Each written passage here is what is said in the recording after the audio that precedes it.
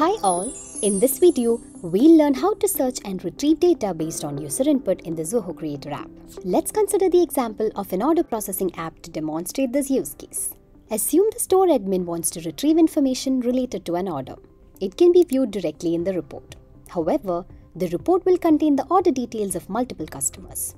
Therefore, we can create a search interface using a page to display the relevant order details on entering the order ID. The screen you see now is the order form used to collect customer orders. This single-line field generates a unique order ID for every order placed. Now, let's create a search interface based on this order ID field so the order details can be retrieved anytime by entering the order ID. The search results can be displayed in two ways. By passing a search input to a page parameter. By filtering the report using the search input. Let's look at first the method which works by passing the search input to a page parameter. This method involves 4 simple steps. Create a page, add a parameter to the page, embed the search element and report, pass the parameter to the URL to display the search results. Let's begin by creating a new page. Access the editor, click on the plus icon and choose Page. Create a blank page and name it Search Order Page. Next, go to the page properties by clicking on the gear icon in the top right corner. Here, we need to set a parameter name so it can be later added to the URL to display filtered results based on the search value entered. A search parameter is a variable that holds the value entered by the user.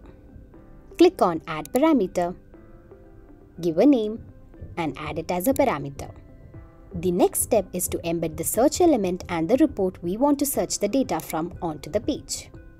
Select the search element and choose your preferred search bar style. Select Page and the target page.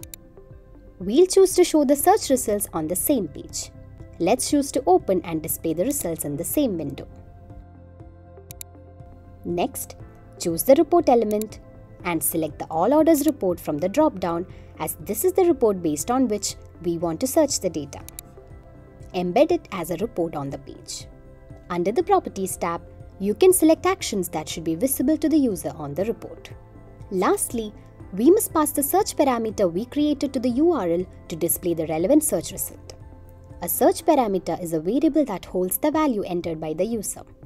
To do that, select the Filter tab. Click on Add Filter and set the criteria as order ID equals input.param. We are specifying a filter to pass the entered order ID to the parameter named param. Click Done. Let's see how this search interface works on our app. Let's enter a few order IDs from the All Orders report.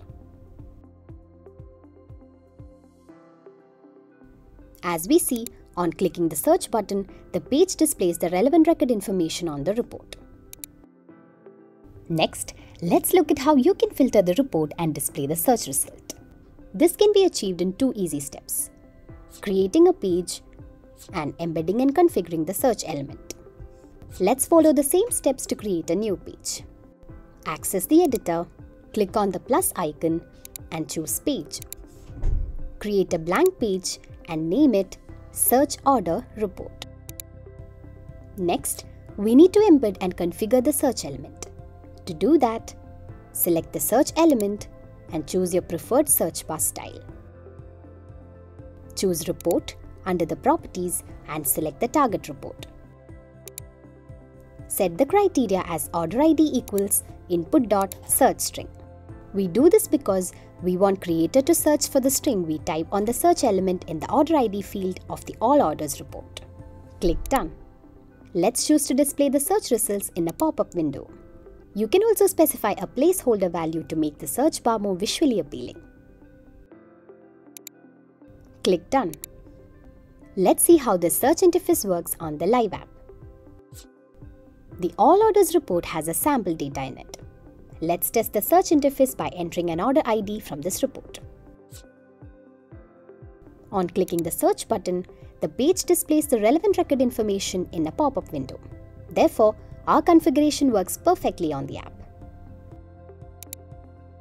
But, in case you enter an invalid order ID, you won't be able to see any data.